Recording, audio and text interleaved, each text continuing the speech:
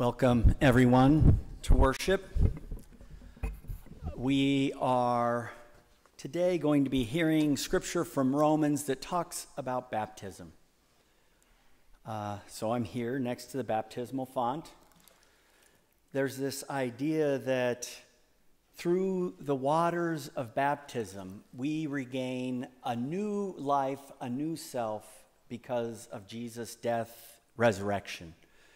And as we listen to the words of Scripture today, as we think about our own faith journey, I encourage you to understand that baptism is not just a moment in time, but baptism is meant to be a way of life that says that we are loved and forgiven and that we receive new life through Christ. Not just way back when we were baptized, but every moment of our lives. Let us think about our baptisms as we sing our hymn about baptism. May we stand together.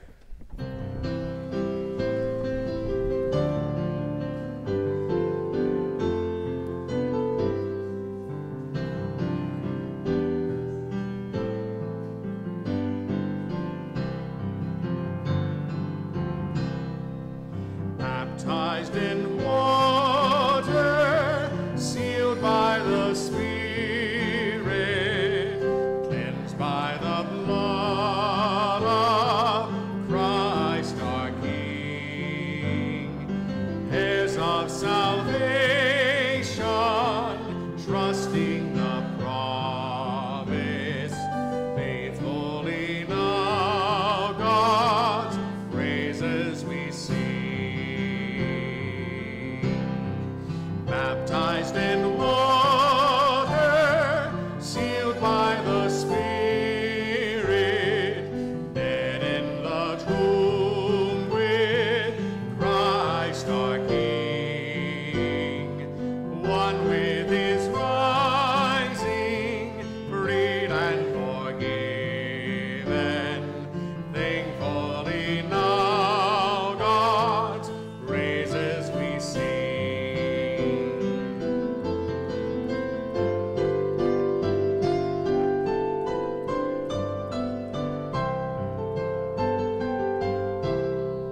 Baptized in water, sealed by the Spirit, marked with the sign of Christ our King, born of the Spirit, we are God's children, thankfully now God's praises we sing.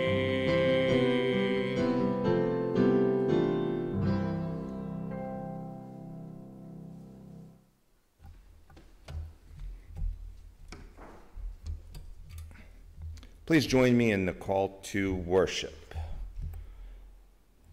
Nothing compares to you, O Lord. In awe and wonder we gaze at your creation.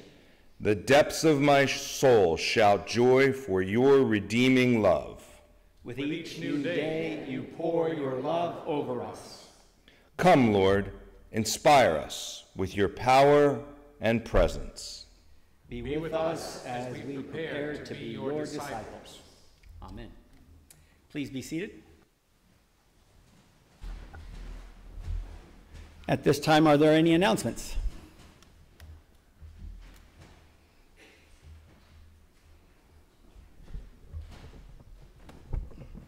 Good morning.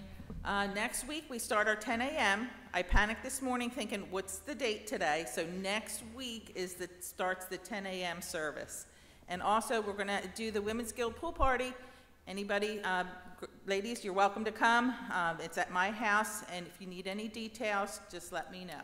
And that's Wednesday the 5th at 6 p.m. It's a potluck dinner. And to continue with the Women's Guild, we decided to do a little donation drive this summer. So we're collecting donations for the Gloucester County Animal Shelter. So I have a few of these flyers that I'll put around the church. I'll put some in the back.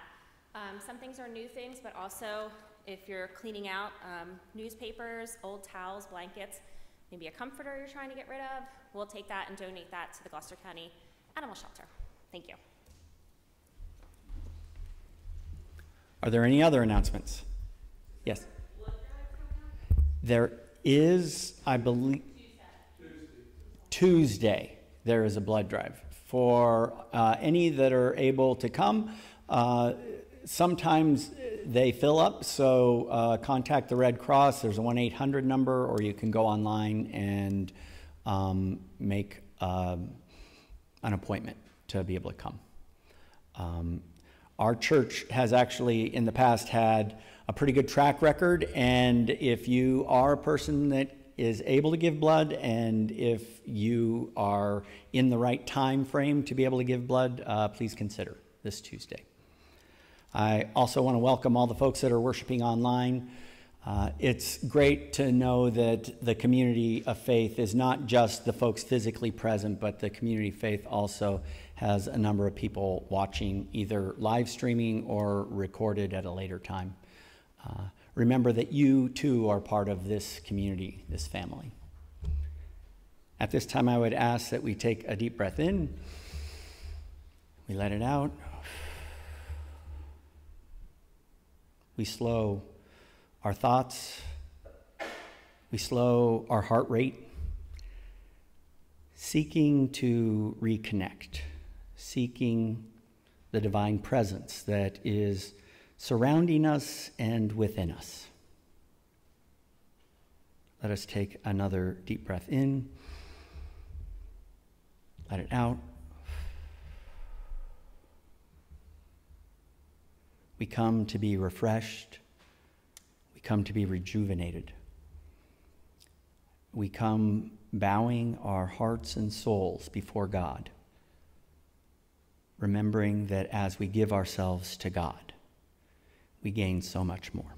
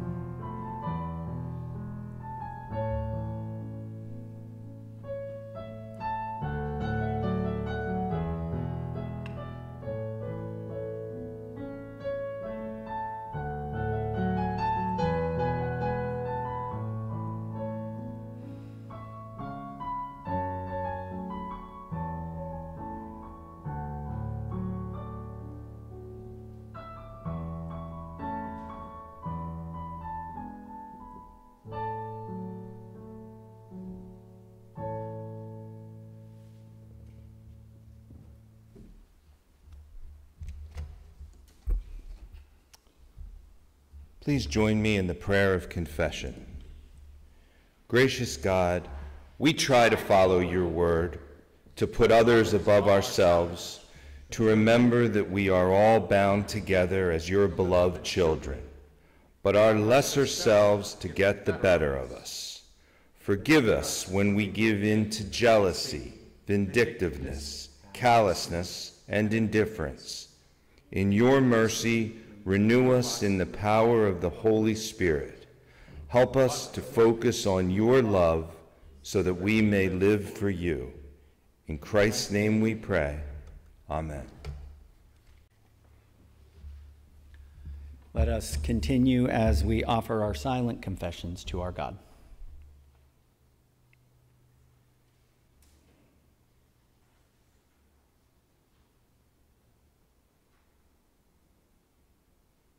Amen.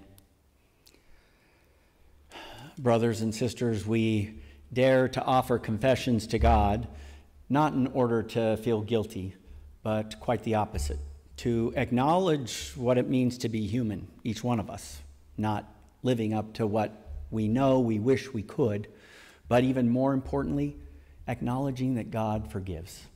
Through Christ Jesus, there is a love that has poured over us, not just once, but countless times. And that forgiveness that comes through Christ continues to pour over us this day. Know that through Christ Jesus, our sins are forgiven. Alleluia. Amen. Let's stand and sing.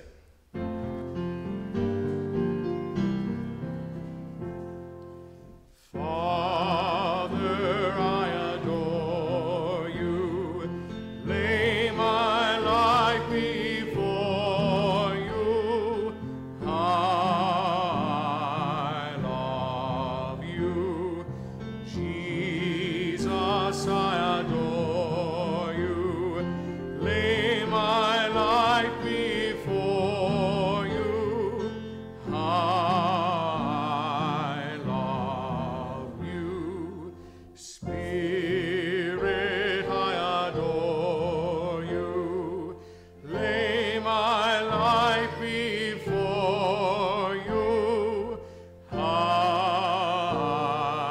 love you. Please be seated.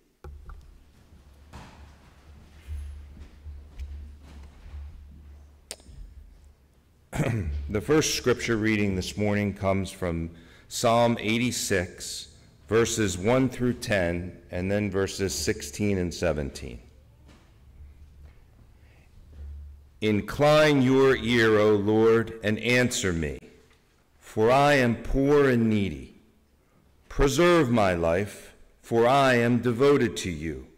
Save your servant who trusts in you. You are my God. Be gracious to me, O Lord, for to you do I cry all day long. Gladden the soul of your servant, for to you, O Lord, I lift up my soul. For you, O Lord, are good and forgiving, abounding and steadfast love to all who call on you. Give ear, O Lord, to my prayer. Listen to my cry of supplication. In the day of my trouble, I will call on you, for you will answer me. There is none like you among the gods, O Lord, nor are there any works like yours. All the nations you have made shall come and bow down before you, O Lord, and shall glorify your name. For you are great and do wondrous things. You alone are God. Turn to me and be gracious to me. Give your strength to your servant. Save the child of your self-serving maid. Show me a sign of your favor, so that those who hate me may see it and be put to shame. Because you, Lord, have helped me and comforted me. This is the word of the Lord. Thanks be to God.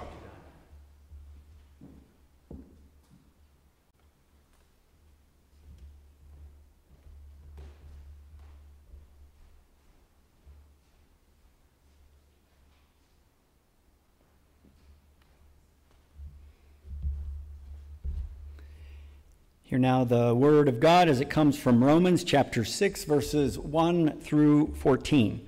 This is the Apostle Paul who is writing not just to the people who live in Rome, but it's a letter that is written so that all Christians throughout the lands would be able to receive it and get kind of a general overview of what does it mean to be Christians and experience Christ, the Holy Spirit, in our lives.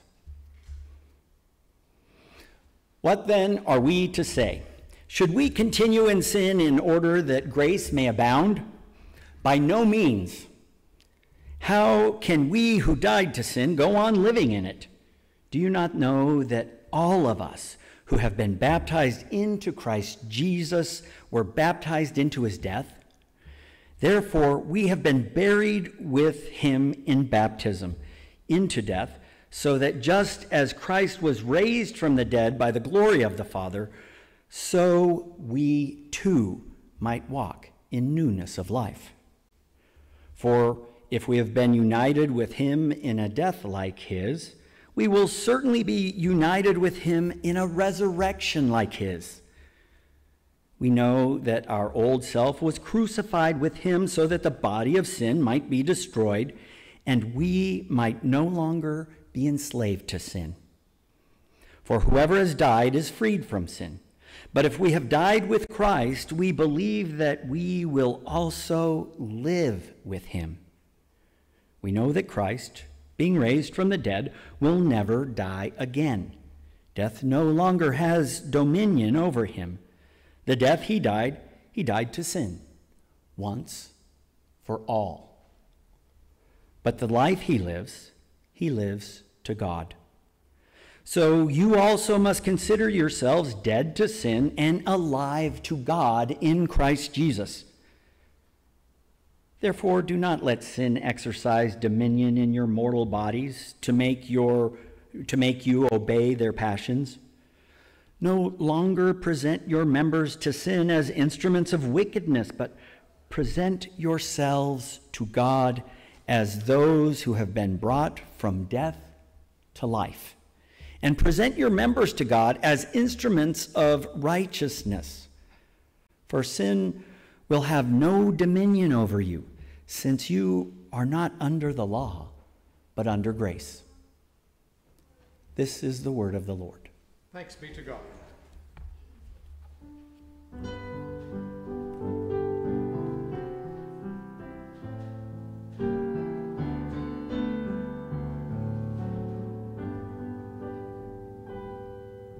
If I have wounded any soul today, if I have caused one foot to go astray, if I have walked in my own willful way, dear Lord, forgive.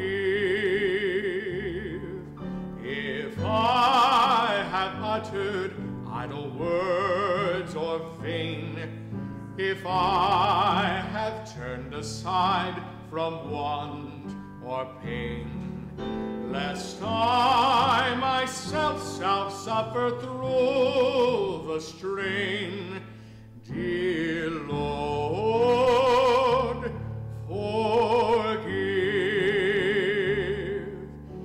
If I have been perverse or hard or cold, if I have longed for shelter in thy fold, when thou hast given me some fort to hold, dear Lord, forgive.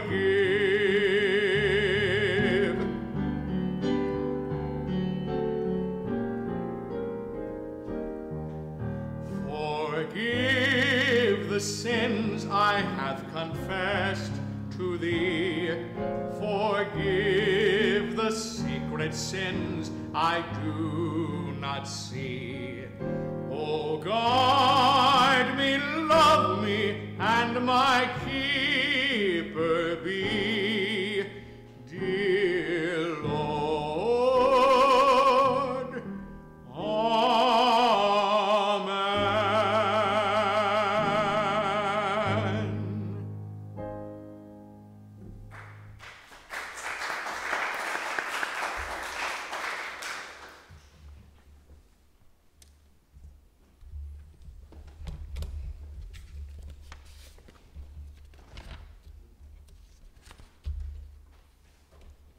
Let us pray.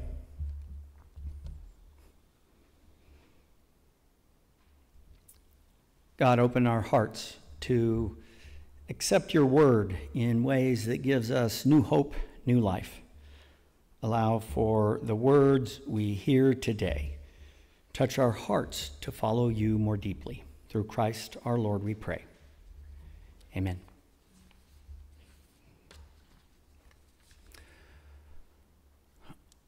Paul's letter moves through different areas of focus of the Christian life. Last week we talked about justification, talked about being justified, and it had more to do with who Jesus is, was, and will always be, and a lot less about who we are. And today, Paul is trying to help us look at baptism and think about how it impacts our life more deeply and more fully. In the scripture that we heard just now, he says this. He says, all of us who have been baptized into Christ Jesus were baptized into his death. We have been buried with him by baptism into death, so that just as Christ was raised from the dead by the glory of the Father, so we too might walk in newness of life. That's a lot of words. What does that mean? Well, here's a little diagram. We typically baptize over here with infants or young children. Since I've been here 13 years, I have baptized approximately 40 people. And it's always a joy. And when we baptize an infant, oftentimes we think about Christ being in them, the Holy Spirit poured over them. We don't always think about it as death and resurrection. But that's exactly what Paul is saying to us right here. He is saying that the sacrament, the sacred moment of baptism is meant for us to rethink the whole thing. Christ died. Christ was buried. Christ rose from the dead. That baptism is supposed to be an acknowledgement of the truth that Christ has died for me. And as I'm being baptized, the sinful nature of my soul is washed away. And when I come up out of the baptism, I have a new life.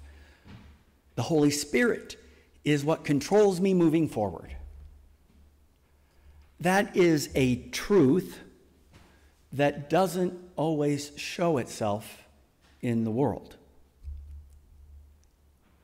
Many of us, because we're Presbyterian or Catholic backgrounds, were baptized as infants, so we didn't even make a choice.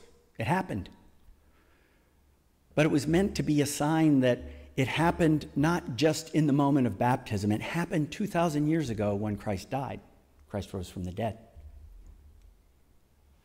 We are meant to hear Paul point out a truth that is not easy to understand. I don't know if you noticed, but there was a word, at least words that mean basically the same thing. Death, die, died, dead.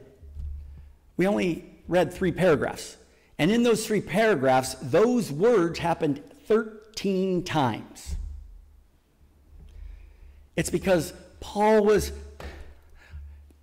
trying to encourage people to understand you're already dead to sin. It's over. You don't have to sin anymore because the new life of Christ is in you. Celebrate. Acknowledge. Let go. Let go of sin. Hold on to God. Now, when the people of that generation first became Christians, I imagine that something like this happened. They join the church. They feel a deep sense of relief that they are loved by God. They are loved by one another. And unlike the other ways that people worshiped multiple gods, constantly worrying about if this God is mad at me or this God is mad at me, I know there's one God that already loves me, already forgives me. And I imagine that was a load off of their hearts and minds. At the same time, they were told that soon and very soon we are going to see the Lord. There's going to be a second coming. So get ready. The first year, they probably were able to go to church on a regular basis and be excited and acknowledge the baptism of new life and follow Jesus. But by the 3rd year, the 4th year, the 5th year, the 10th year, where's Jesus? I can live this new life, but these old patterns keep coming back. And so Paul is gently reminding, death, death, die, die, death, death, die. What fun words to hear. We are dead to sin, alive in Christ. Now, what does that look like? And how do we accomplish it?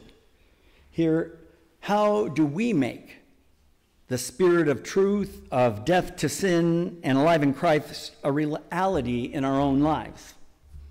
Well, I'm a pastor who's brought this up more than once, and if you've gone to other churches, you've met other pastors that tell you the same thing over and over again.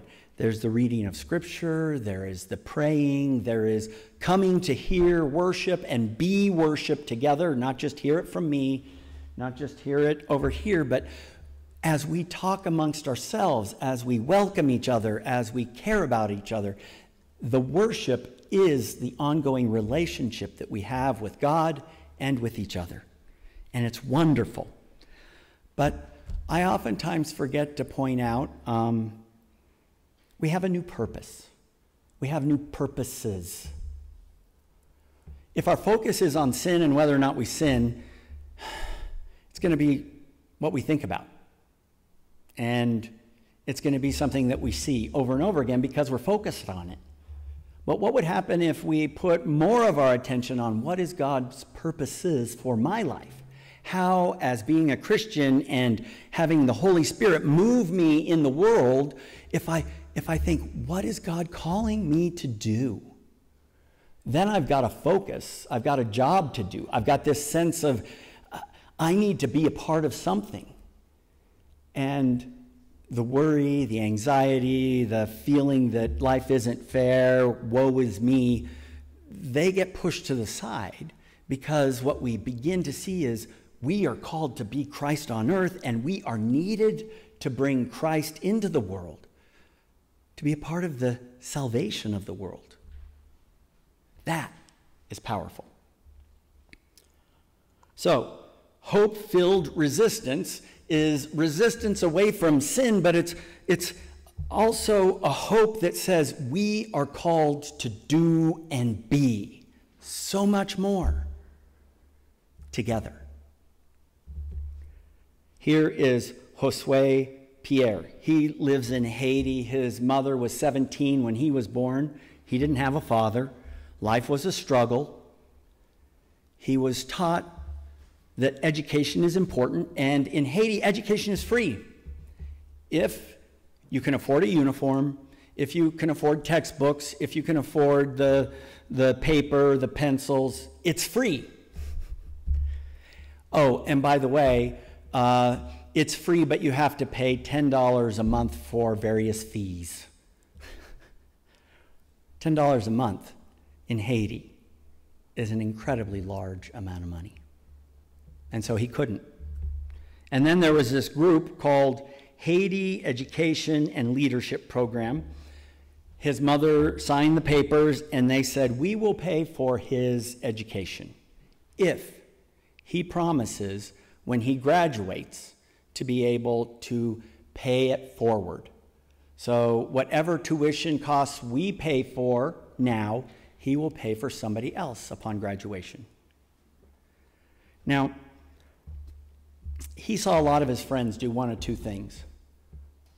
Leave Haiti if they had any money at all. Escape to America, because that's where hope lies. Haiti is hopeless. Or hopelessness sat so heavy on the souls of other friends that they became addicted to glue, a form of drug, or they would panhandle, or they would steal in order to get their next meal. The world was so hopeless that we don't need to follow any rules. The only rule is worry about ourselves. And Josue, he thought that what God was calling him to do was follow the path. Follow the path of making a difference in his life and in the world. When he graduated, he didn't move away. He said, I need to stay here as an example to others. My purpose, the way I get rid of sin in my life, is by being focused on saying Haiti does have a future, and it's positive because Christ in me is going to energize me to reach out and care for other people. He developed a little app for the phone that made it so that farmers who can't even have a computer but have a smartphone are able to send information to the marketplaces and to the delivery drivers to make sure that their food gets to market before it spoils. He figured, if I have this and I give it to the farmers and help them understand how to use it, we can get them more money in their pockets. There can be more food for people in Haiti to eat. And I can get a couple dollars when it proves to be profitable for the farmers. I'm going to pay it forward by paying tuition for another kid, and I'm going to pay it forward by saying there is hope in this world if you resist. Resist the idea that it's hopeless. Resist the idea that I have to fall back on those same ways that I deal with stress and anxiety that aren't so helpful. Resist the idea of blaming other people for our problems. Resist sin. Hope in Christ. Here is a place, I don't speak French, so I'm going to mutilate it. Les Chambons sur Lignon. Well, perfect. I remember Monty Python, and they spoke French a lot. It's a little city, and in the time of 1940 to 1945, it had roughly 4,000 people living in the village. They were what's called Huguenots. They were a form of Protestantism that came out of France, and they believed very deeply in Scripture, in worship, in sharing God's love with each other and with the world around them. They were a part of the French resistance. It's interesting because France is a fairly secular country, and they get uncomfortable with religion, and yet the people of Israel, when they were thinking about who made a difference in our lives during World War II, focused on this town, even though the French resistance didn't acknowledge. Turned out, the population of 4,000 people in the 4 years of the occupation had 4,000 people who were Jewish go through their neighborhood. Some of those people were there for a few weeks. Some people stayed there the entire time. Not one Jewish person that entered that village was turned over to the Germans. And it had to do not with being a good French person, not standing up for justice sake. It had to do with believing in Jesus. This came out of one of the sermons that one of the pastors shared. The duty of Christians is to resist the violence brought on their consciences through the weapons of the Spirit. We will resist whenever our adversaries demand obedience contrary to the orders of the gospel. We will do so without fear, without pride, without hate. For the Christians in that little town, it wasn't that sin is only in me. Sin is all around us. Injustices, oppressions. And we as Christians are called to be a beacon of light. We are called to resist the sin that exists in our own neighborhoods and in our own nation and rise above it. To be caring and loving to the people who are pushed to the margins, the people who are neglected, the people are abused. So Israel gave a little plaque and a little stone that it was sat upon for this village to say, we see you. We see that you resisted sin, that you kept hope alive, not just for yourselves, but for all those Jewish people that weren't even your faith. And you did it through the love of Jesus. We thank you. That village, I imagine that individual sin happens no matter how godly we are, but there's a way to turn the volume down. And we turn the volume down, not just by doing the practices of religion, but by believing that we are meant for purposes of healing and transformation and hope and justice. And when we're busy focusing on those things, we have less time to muddle around in sin, to get stuck, because there's work to be done. Not overwhelming, over joyful. Let us discover in our own hearts that hope-filled resistance, not just to avoid sin, but to find a purpose that helps us leave sin behind. Because Jesus Christ is inside of you. You were baptized. His Spirit gives you hope, hope to resist sin, hope to find new life for yourself and others that need it desperately.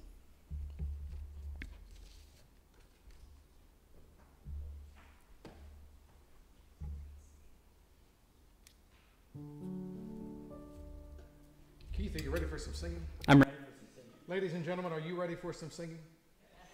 I think I'd like to have a little fun with this next song. Stand up if you would. I'm going to put on my music education hat for a minute. The song on the screen is written just as just a straight melody, but this is actually a song with repeats in the verse. Now, whenever I have said that this is a new song, people fuss, Jay, we already know this song. So I don't know if you know this song or not. This is a song that has been around for, gosh, I guess nearly 30 years already.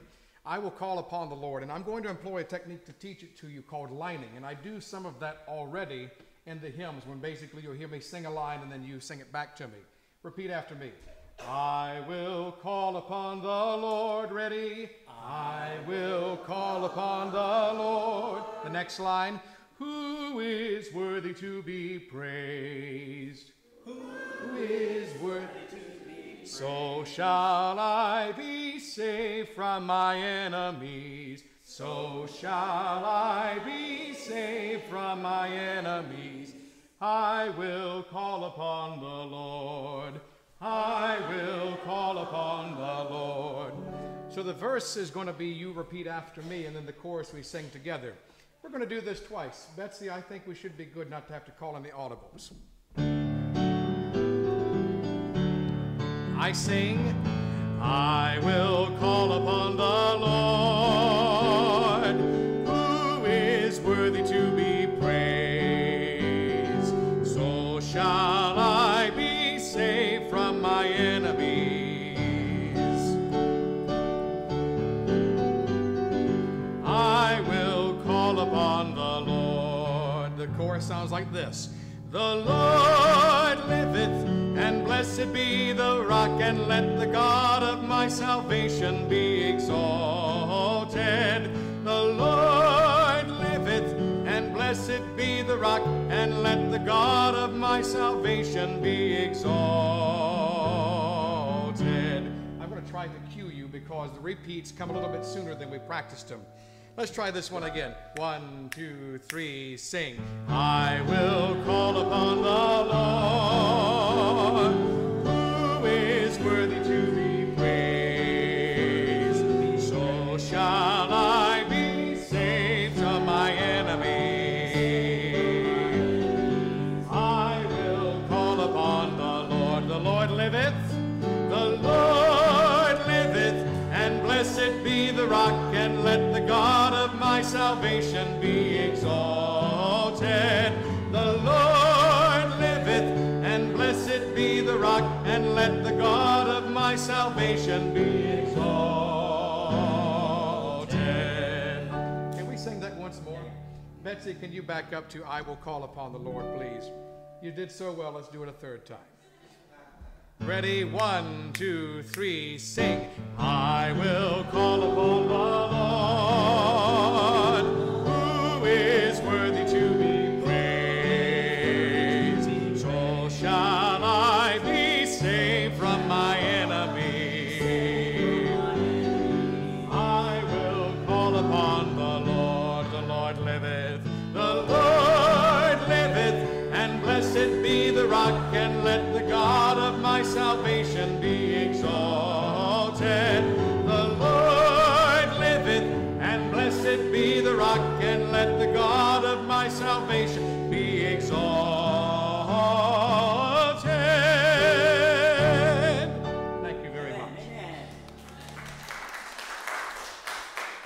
See, ladies and gentlemen, you can learn new songs. It's a beautiful thing. Please be seated. At this time, are there any joys or concerns that people would like to share? Yes, Shirley. Last night, my youngest daughter Wendy took her husband, 6'3" husband, Carmen, to the ER because he was very uncomfortable. ER said that he got a fever, 105, he had chills, he had a high heart level. It turns out that he has a bad bladder infection, and I would like to have prayers for that too. Okay, Carmen has a bladder infection. We are praying for him. Carol? Yes, a very good friend of mine and also Johnny's uncle, Peter, came to the emergency room last night and had emergency surgery in the ICU for a twist and valve. In the next 24 to 48 hours, We're praying for Peter, who had to have emergency surgery. He's in the ICU, praying for healing and making sure there's no infection that would cause more problems. Carol? So I left the schools and now I'm working back in Ward in the cardiac ICU.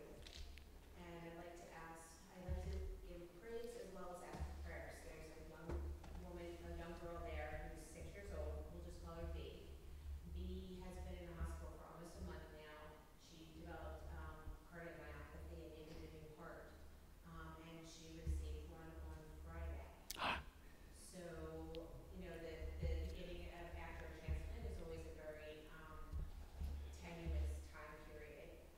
So prayers for the family who lost their child. Also praises for her receiving a new heart and having hopefully another second chance on life. How old is she? She's 6. 6-year-old girl who needed a heart transplant received it, and we're praying for the time between now and her going home would be quick and easy so that she'll be able to take the heart. And we also pray for the family who had to grieve the loss of their own child who gave the heart. Other? Yes, Jesse. Hopes and prayers for my mom and dad as they persevere through this challenging time of theirs. X. We're praying for Jessica's parents who, yes, Jeff and Claire. Thank you, Jeff and Claire, as so many folks in their later stage of life have all sorts of complications, and pray for God's presence, healing, and hope. Yes? Greg, prayers for Greg and Lynn Hawk. Greg had another stroke and is in Lady Forest. Greg Hawk is at Lady of Lords. He had a second stroke, and pray especially for his wife as well, Lynn, who has been beside herself. He's been struggling with dementia for a while, in part because of the stroke originally. And again, pray for a sense of God's presence with him. We're not sure what to expect at this time, but especially for comfort, support, strength for Lynn. Carol. Pray for all caregivers, especially caregivers who are hired and enter our families and homes, but also caregivers who are children or spouses or even parents sometimes. It can be a daunting life day in and day out to have to do the support and the care necessary for our loved ones. So, Pastor Keith. Yes. Thanksgiving for your getting home safely, and prayers for you as you go out again. yes, thank you. That reminds me. My joy and concern is that last week I was at a Presbyterian conference that was amazing. I felt rejuvenated in faith, got some ideas about worship. I am wearing a stole that was made by Karen Berry. This decoration in the middle is a Mayan blouse from Guatemala. I'm going to Mexico, and we're going to the part where the Mayan traditions are still kept in certain places. So I'm wearing this in part excited to go to Mexico tomorrow. I'll be there for a week. I come back for a few days, and then my family goes to the Poconos. And so I will be in, out, in, out. Are they taking you with them to the Poconos? Yeah, I get to go with my family to the Poconos. Yes. Because you said you'd come back for a few days, and you said, then my family's going to this. Like, are they going without you? Yeah, no, I get to go. It's just Tracy and I going to Mexico. Not the whole family, but it's the whole family. It's exciting. Poconos is a fun time. Because of that, there will be no Bible study. And then the following Tuesday is the 4th of July, so there will be none this Tuesday or the following Tuesday, and then the following Tuesday after that we will start. And we are watching The Chosen. We are on season 2, episode something, 3 maybe, 4, I can't remember. So it is an incredible series going through the life of Jesus and the disciples. And they do a wonderful job of adding depth of character without handling the stories inappropriately. Like, they don't throw a whole bunch of agendas. They just try to help us understand what these folks that met Jesus must have been thinking and going through. And it's beautiful. If you want to join us, Tuesdays at 10:30 in a couple of weeks. I am amazed. Every time that we have worship times change or get close to changing, we always have people showing up at the time they thought instead of the time that we had it. So at 10 o'clock this morning, I opened the doors waiting to see 2 or 3 people come. Not one person came at 10 o'clock. At least none of you came into the doors. Congratulations. It is very confusing to try to figure out, when do we start coming at 10? When are we going back to 11? And I want to thank Linda, because she had that on Facebook over and over again. She put it in the emails. You guys read your emails. Congratulations. You looked at the newsletter, and you looked at Facebook, and you all came at 11. Way to go.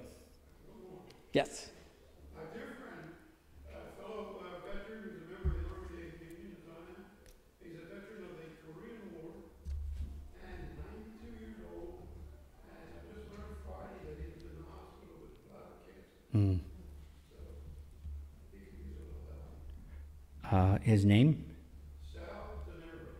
We are praying for Sal, who is 92, and a vet of the Korean War, and he has bladder cancer. So keep him in your prayers, and his family. At this time, let us come to the Lord. God, we give thanks that you bring us here to worship, to gain hope, to have strength, to be filled with resistance, resisting sin, resisting that sense of being overwhelmed. Remind us again and again that your Spirit is already in us, already working for us, already helping us to produce fruits of love and service. We pray that you are with the people we have named. A lot of them have health issues. Some of those health issues may be terminal, and some of them will turn around and people will be healthy again. We pray that you are with them all, giving them a sense of your love, a sense of miracles taking place, miracles of devotion and love, of intimacy with people we care about, also miracles of modern science and healing. We pray for Greg. We pray for Carmen. Pray for Peter. Pray for the baby, the 6-year-old who's in Nemours. We pray for Jeff and Claire. We pray for Sal. We pray for caregivers, both in our community and beyond. Help us all to see that your sacred power and presence are already in us. Give us the courage to rely on you and to lean on you. Give us the courage to be honest with people we trust, to share our burdens so that we can feel a little more relief. Give us the ability to listen to people as they share burdens without trying to fix their problems, but being with them and caring about them.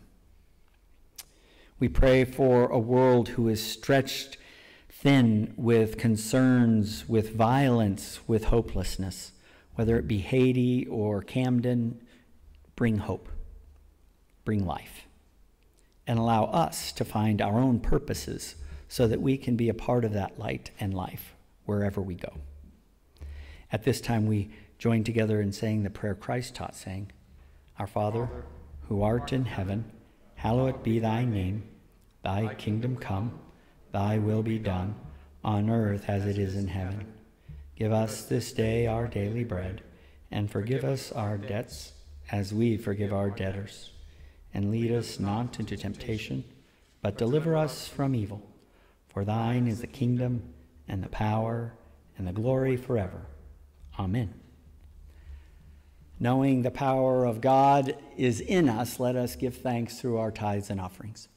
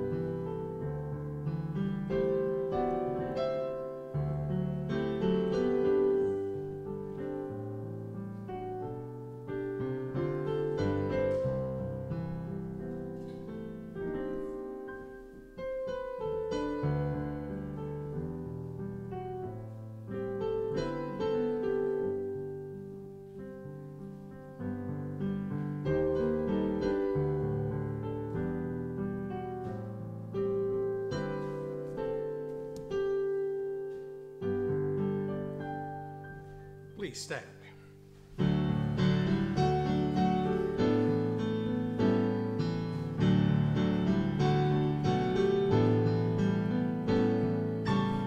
Praise God from whom all blessings flow. Praise God, all creatures here below.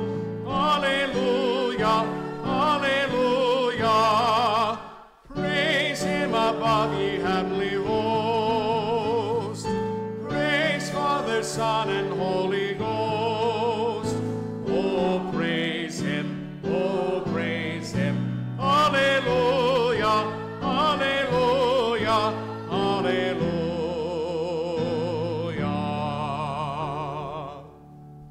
Let us pray. God, open our eyes to the gifts you constantly give. Allow us to see the miracles right before us, and we pray that these gifts we return would be a part of the miracle, a part of changing and transforming the world into your likeness and image. In Christ's name we pray. Amen.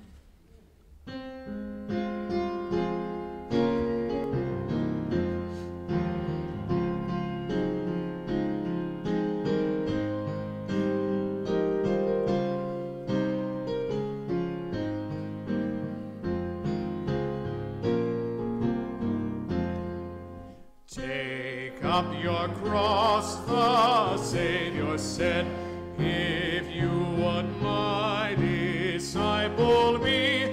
Take up your cross with willing heart, and humbly follow after me. Take up your cross, let not its weight fill your weak spirit with alarm. Christ's strength shall bear your spirit up, and brace your heart and nerve your arm. Take up your cross, heed not the shame, and let your foolish pride be still. The Lord for you accepted death upon a cross on Calvary's hill.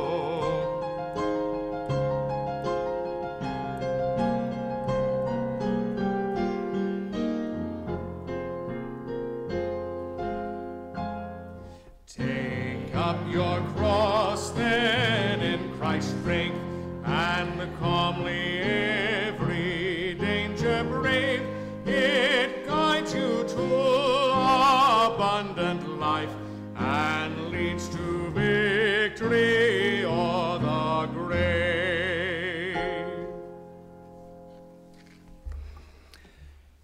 Brothers and sisters, be filled with hope and encouraged to resist sin, and to overcome sin with the love of God that is poured out, shared with you and all who believe. In the name of the Father, Son, and Holy Spirit, amen.